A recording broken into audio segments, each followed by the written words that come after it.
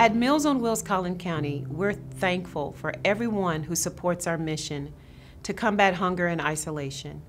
Financial support allows us to ensure that meals are delivered to our senior neighbors daily. Beyond the meal, we provide shelf-stable items, essential toiletries, emergency meals, nutritional supplements, durable medical equipment, and pet food for their furry companions. We are equally concerned about their health and well-being, especially in rural areas where the harsh reality of food deserts exists. You see, a food desert is an area with limited accessibility to healthy or affordable food. This scarcity exacerbates health disparities and socioeconomic challenges, leaving our seniors with few options for maintaining a balanced diet. People's choices are limited about what to eat because of limited options in what they can afford. According to the Department of Agriculture, there is an increased number of residents in rural areas who are living about 10 miles away from their closest grocery store.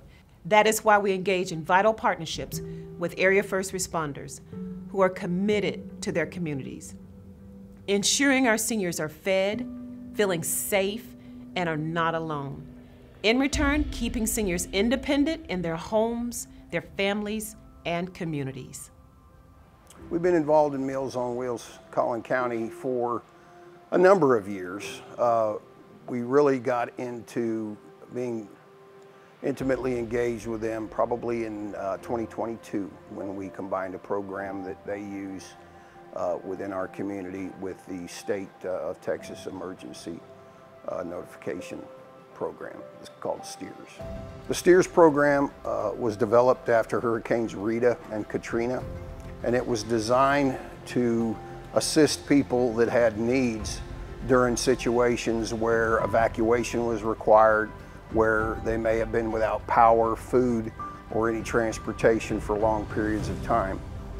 So that in the event of an emergency, entities like the fire department can reach out to them and find out how they're doing, what they need, or potentially get them evacuated. We have the firefighters periodically go sit down and have lunch with the seniors that come to the community center for their social time. And in addition to giving a presentation, we'll typically just sit down and socialize with those individuals and listen to what they have to say, because it's important they still have a voice in our community. Princeton Fire Department is a group of people out there trying to help our community whichever way we can. Traditionally as a fire service, through EMS services, and of course embracing community programs. Working with Meals on Wheels, our job is to engage the citizen, to educate the citizen, to make the community safer, you know, so that they feel like we're part of them and they're part of us, and not just, you know, strictly a service out there. We're people serving.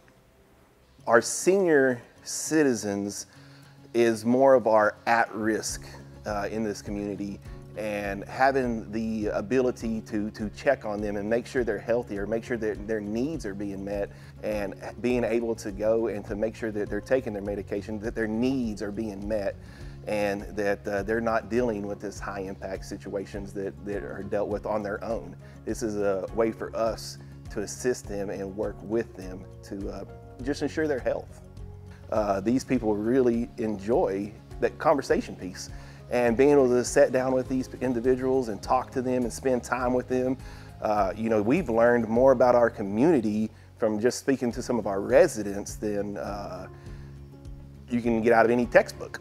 Yeah, you know, first we'll try to make phone calls, you know, but if we can't get a hold of somebody by phone, then we'll legitimately load up and go out and knock on these people's doors and check on them right then and there. You know, it's in times of crisis, whether it's just a major impact to the community or severe weather or anything, one of the most important things we tell people to do is stay indoors, stay inside. So these loved ones trying to get to their, you know, mothers, fathers, grandparents, it's not easy. You know, it may not be easy for people to go and check on their loved ones. So us going out and knocking on the doors and making contact with these residents is amazing. We care, and we care about our community. One of our logos, we have our mission statements and vision statements, but one of our logos is making a difference. You'll see making a difference on all of our business cards. You'll see it around our stations. And I'd like people to know that's what we're here for. We are here to make a difference in our community, to make a difference in people's lives individually, but that we care and that we're here for them.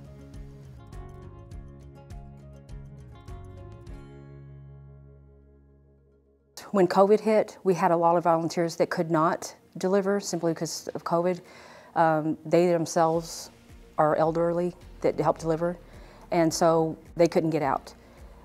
We delivered those, and it was very helpful for the police department to deliver those because we were able to go and check on our elderly people, and even during the summer times. Once we kind of figured out that it not only helped us check them out during COVID, we were able to keep an eye on those that don't say anything, they don't ask for help. So we were able to check on them and if they were in need, like house cleaning or medical care. So when we figured out that we could go a little further when we were delivering, that's when we really started taking up and helping a little bit more. We're such in a rural area that we don't have the benefits that other cities have. So it's really important that they get these hygiene items and extra staples that others may have access to that we don't have. We're just in an area we don't have access to those things. Our seniors do not. So when they do get those things, it's very helpful for them just to have. I mean, I can't explain how, other than we're so rural.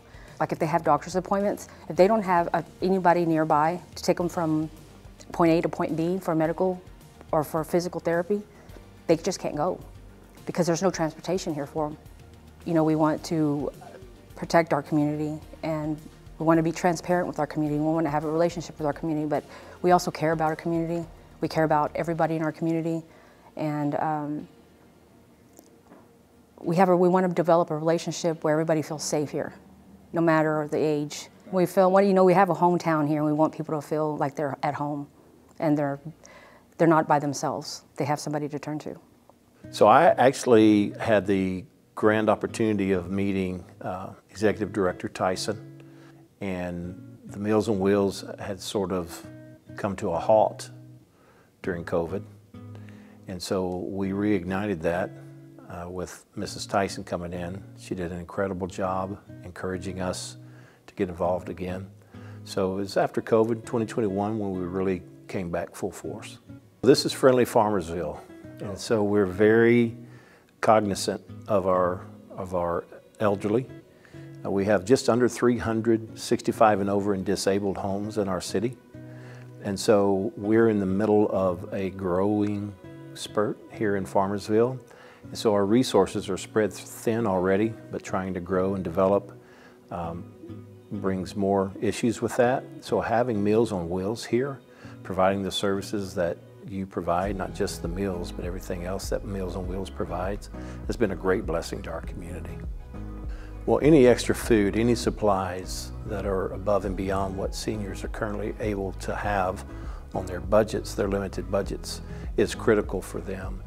And we have a very independent group of elderly here in Farmersville, so you have to be extremely proactive in providing them the things that they have need of, because chances are they won't ask for it. But we're excited that any resources that we can provide to them through Meals on Wheels is a great thing for our city. Well, I would just like people to know about Farmersville, that it's a distinctive treasure in the state of Texas. We have a rich heritage. Our older folks are obviously a part of that. So we like to honor our history and our heritage while we're planning our future and trying to manage the growth that's coming out here in East Collin County. And the elderly and taking care of them is a huge part of the heart of Farmersville. The challenges are unique in rural areas, from accessibility of food, lack of transportation, limited medical providers, and loneliness our seniors face. We are thankful to have caring individuals like Chief Thomas Harvey, Captain Ben Hart, Chief Marsha Phillips, and Mayor Brian Weibold, who come alongside of us and go over and beyond their respective communities to care for our seniors. Their tireless efforts paint a vivid picture of hope, illuminating the lives of those they serve with kindness and empathy that went above and beyond during the pandemic. So let's take a moment to acknowledge and celebrate these remarkable individuals. Their compassion and dedication not only saves the lives of our seniors, but also inspire us all to continue spreading hope and kindness in our communities.